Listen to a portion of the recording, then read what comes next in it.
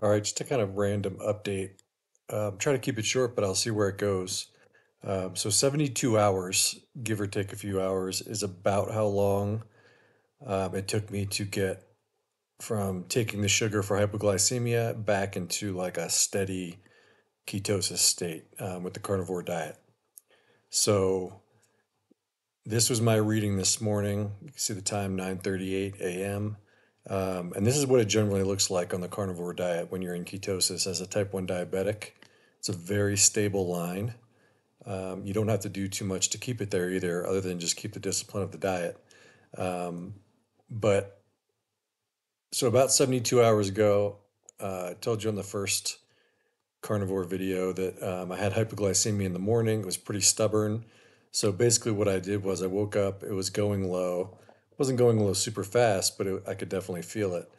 So normally, what I do when I'm on a low carb diet is I start with a very small amount of glucose. If it's not a severe hypoglycemia, in other words, it's going down very quickly. So I ate like maybe two or three Smarties just to see if that would bring it up. Blood sugar still kept going down. So I ate the rest of that package, just one package of Smarties. That did nothing. It was still going down. So I think I ate two more packages of Smarties, still did nothing. And this is very odd because normally when you're low carb and you have low levels of insulin, very small amounts of glucose can bring you back up to normal. But for whatever reason, and this is just part of being type 1 diabetic, this time it was not working. It's just random. It could be hormonal, it could be delayed effects of stomach emptying, like gastroparesis. It could be delayed effects of exercise. Really hard to tell. So then I got serious about it because obviously I didn't want to pass out. I mean, that's life threatening. So I had a half a soda, Canada Dry, and two mini candy bars, like mini Snickers, left over from my kids' Halloween.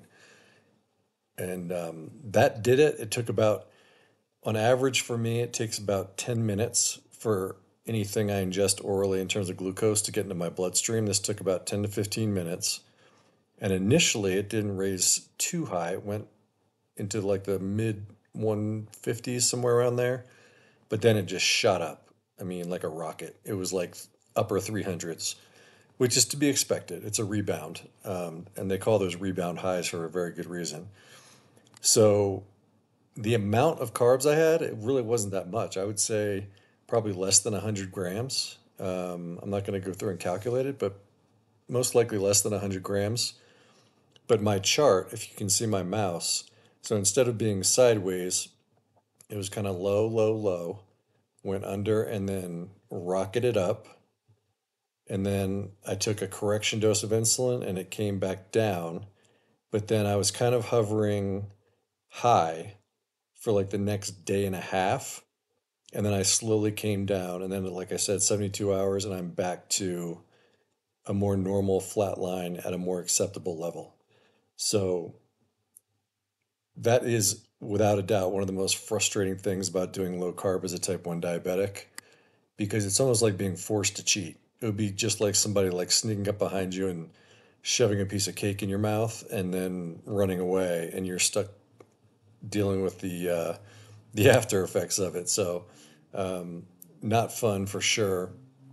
But I just wanted to go over some things because I think, again, one of the advantages kind of being type 1 diabetic is you can see different things in real time because you don't have your body making insulin. So you see all the real effects of what you're doing, how much insulin you have to take, how long it takes to get back to a certain level, watching your blood sugar just with exogenous insulin. So, and that goes along with things that I've experienced in the past. Right around that 72-hour mark, like 3 days, it takes to deplete muscle glycogen and get back into a ketosis state. One thing that I think I did that was probably a little overboard is I did too much exercise. That can be counterintuitive because you think, okay, doing a lot of exercise, you're going to deplete muscle glycogen quicker. But for me, I think if you go a little bit too extreme with the exercise, you can affect like stress hormones and glucagon, and there's a whole bunch of different things that go on when you exercise other than just burning calories. So I think if I had it to do again, which I will, I would exercise a little bit less intensely and not quite as much. Maybe stick to a more stable routine and do it that way. I think I would have had better results.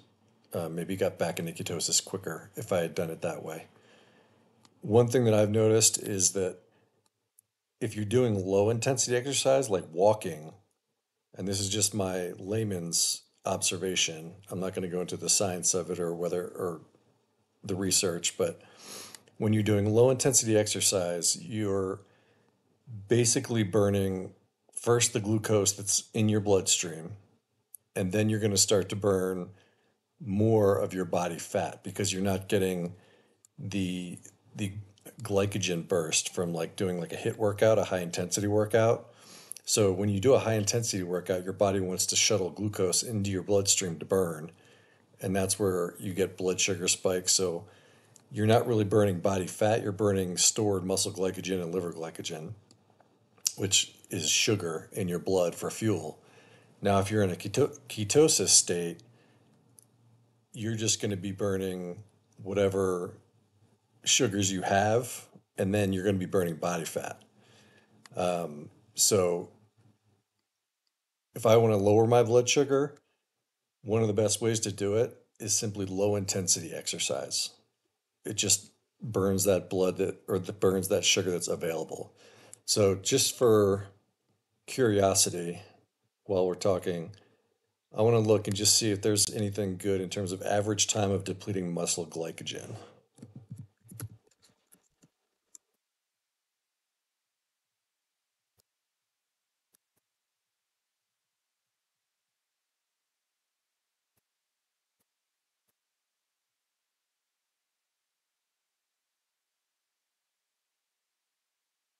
So this says we know muscle glycogen storage can be depleted rapidly. We also know this will cause fatigue to develop quickly. Say after approximately 80 minutes of exercise at maximum lactate, steady state glycogen stores are depleted. Let's see. That's not really consistent with what I'm looking for.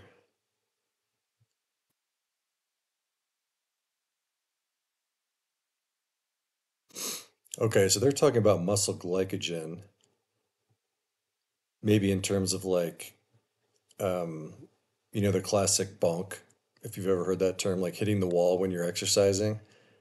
But I'm more talking about systemic glycogen, not just muscle glycogen. I'm not sure I can find a good result for that.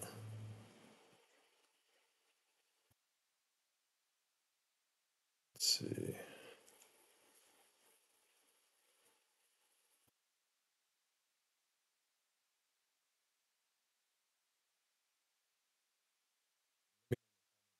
Boring, but I thought this might be something different to kind of do research together and look at what we find.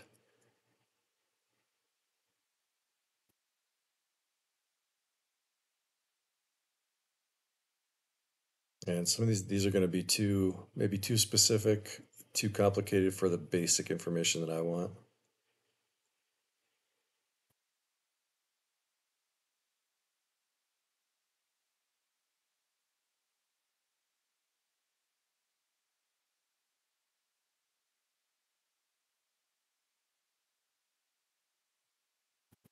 Not saying they're bad studies, but I'm looking for something that depletes muscle glycogen most quickly.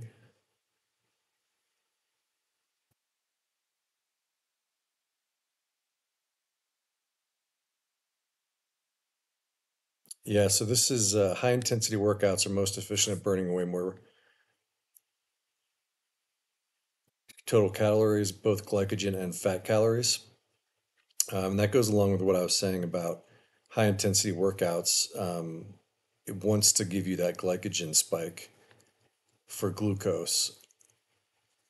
And I think for me, as a type 1 diabetic, now, if you're not type 1 diabetic, getting back into ketosis quickly by doing high intensity exercise and then also low intensity exercise might be a good way to go if you're interested in doing it quickly.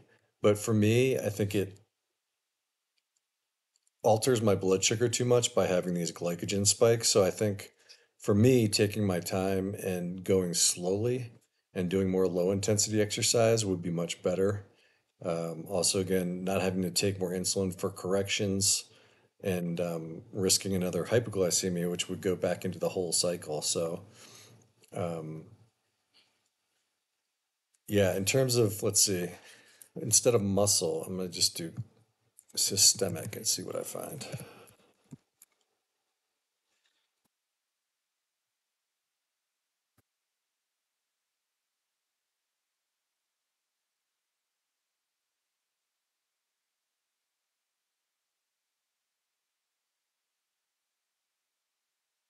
Oh, that's a good one. So the hepatic glycogen, which hepatic is liver.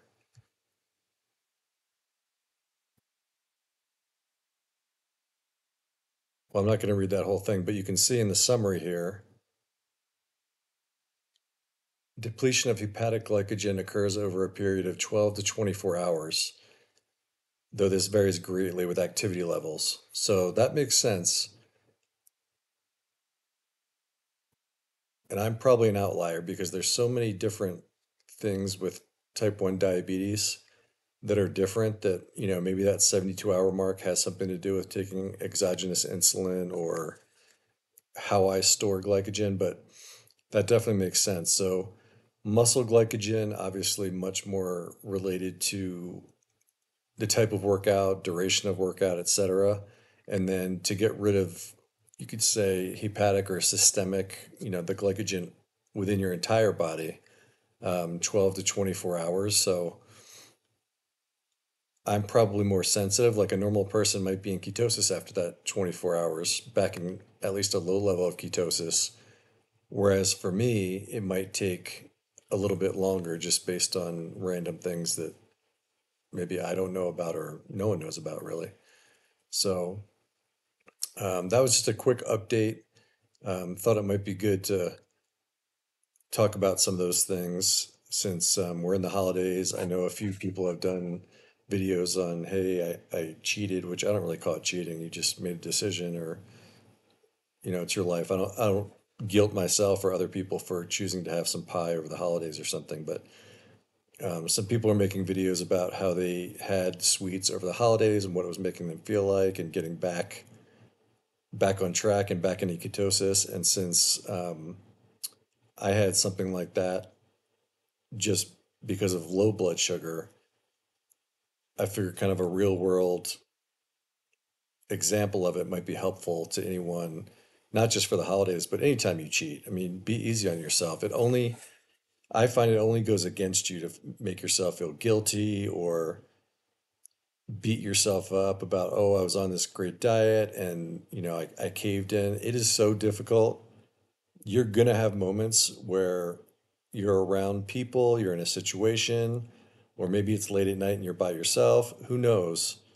And you're going to have a craving. You're going to have a craving for all different, like the name of my channel is steamed white rice. I absolutely love steamed white rice. If I could cheat and have something at this particular moment, it would probably be something with steamed white rice, maybe like sushi or something like that. So there's always going to be something that's going to tempt you. But again, in my situation, the pain that I undergo physically and the risks that I have physically from doing that, almost always, I'm not going to say always because I will cheat. There will be a time when I'm like, you know what? I'm going to have something sweet or I'll have low blood sugar and that'll be my opportunity to have something sweet. But you will have moments where either you decide to or you fall off the wagon or whatever, you're going to eat something sweet. Just go right back to what you're doing. Again, that's part of the reason I'm posting this video is because let's just say it takes 24 hours or 72 hours to get back into it. You're still so much better off by taking care of yourself. Just think what you were doing before. Every day was a cheat. Every meal was a cheat. Now maybe you have one cheat meal or one cheat meal in a year. 2 cheat meals in a year. I'm not saying you should, I'm not saying I should, but for instance, me saving my life by having sugar was a necessary thing. There's nothing I can do about it. So just deal with it and keep going. I'm still better off every day that I get back to what I was doing and have stable blood sugar. So I think I'll leave it there. Let me know if you like this kind of format. I'm not a super YouTuber, as you can tell by my videos. I'm going to try to get things better. I'm going through things with pain from my disability and also some vision stuff. So I'm trying to get better at the YouTube to concentrate more, but concentration is one thing that I'm having a bit of trouble with, just kind of keeping with things. So hopefully, not hopefully, I will get better at making videos as time goes on. But right now it's kind of bare bones. I just want to make content, get things out there, even if it's not super high quality, production quality, that kind of thing. So I appreciate you watching. I appreciate some of the comments I've gotten on other videos, all the likes and the views. So thank you again, and I will talk to you soon for another update.